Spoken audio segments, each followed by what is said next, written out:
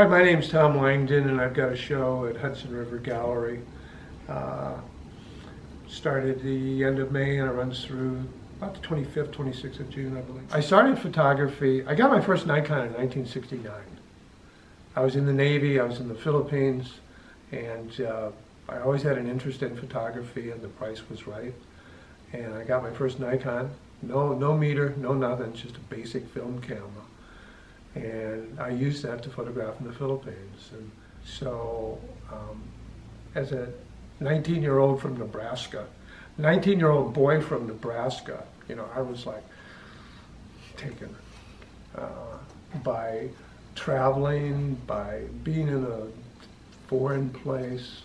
Where I worked at, there was a lot of civilian Filipinos that worked with us. And I got to be friends with a number of them, and so I was able to go to their homes off base and visit with them, party with them. Also went up to some smaller villages where their families came from and spent some weekends up there, which, you know, was really a great eye-opener. And I think that's one of the things that got me intrigued about Mexico so much, because when I started diving in the Yucatan, I really started seeing a lot of connections, I guess, with what I wanted to photograph. I wanted to photograph the people. I wanted to photograph their lives, what they did. First trip to Mexico, and it really put the hook in me. And I've gone back quite frequently, and for the past, 40 years. So I taught for 25 years. And then, after that, I came to Iowa City as a photographer for the UI Foundation. And that was a great job. I worked there for 10 years, did a lot of photography of students in different colleges, different academics, different donors, high-end donors. And I'd still go to Mexico. 1993, went to Mexico, and that was my first trip to Oaxaca. And Oaxaca is southeast of Mexico City. It's in a state that's in the southern part of Mexico. So my partner, Patty O'Neill, and I have an apartment there that we keep, and we go there about 3 times a year. Patty has a business where she works with craftspeople and weavers, and she has some of her stuff here at the show, some of the pots.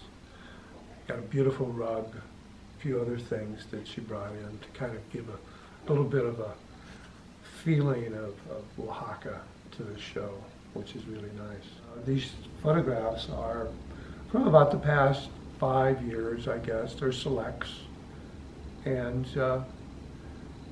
there's probably 3 or 4 different projects that I'm working on.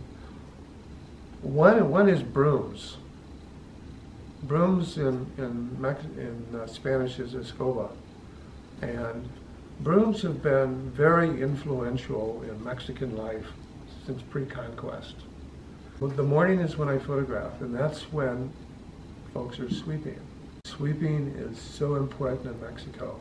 It gets rid of all the waste and the trash from the night before and gives a clean entrance.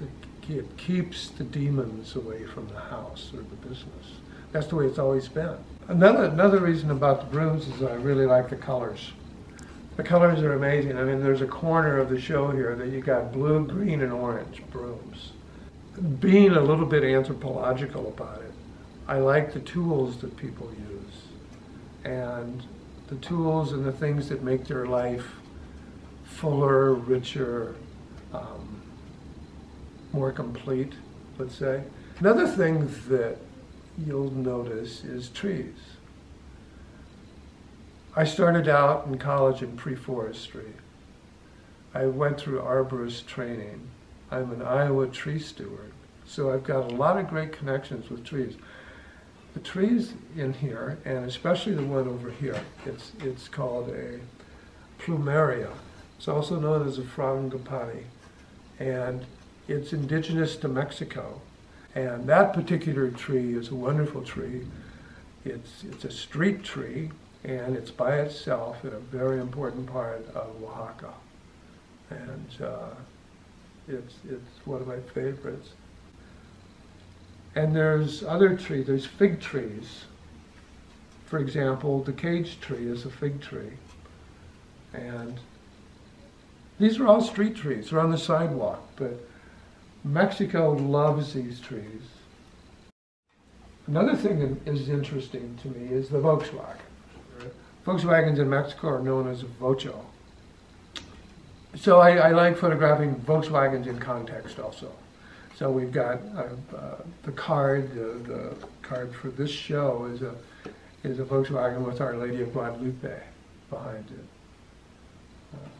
This Volkswagen over here, this light blue one, I photographed in July of 2019, and it just so happens, by coincidence, this wasn't planned, by coincidence that it was the last day that Volkswagens were made in Mexico.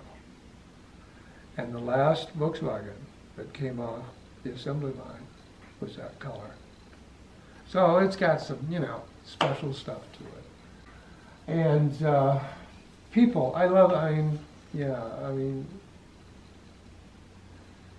when I go to Mexico, I'm a visitor.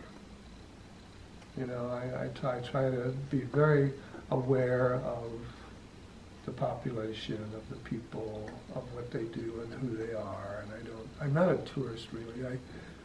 I've done that a little bit, going on some tours, but I prefer to do my market thing in the morning, live like a normal person, and go out and walk around, say buen dia when I see someone in the morning.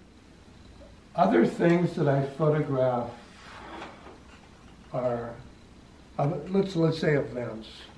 And there's some photos over here of, it's called Carnival, and it's in February. It's like prior to Lent and it's Fat Tuesday, prior to Ash Wednesday. And I've got two photographs here. One is of a man being a woman, and then there's another one of a young boy covered in motor oil. And this is in a town outside of Oaxaca, and Tigajete, and the blue one is actually in Oaxaca, pretty close to where I live. Sometimes as a photographer, you get kind of like, boing, this is it. Let's wait, let's hope that it happens, let's hope that I don't miss it. I am really, really happy they're up. It was a great joy to print them and to see them hanging in Hudson River. So, thank you.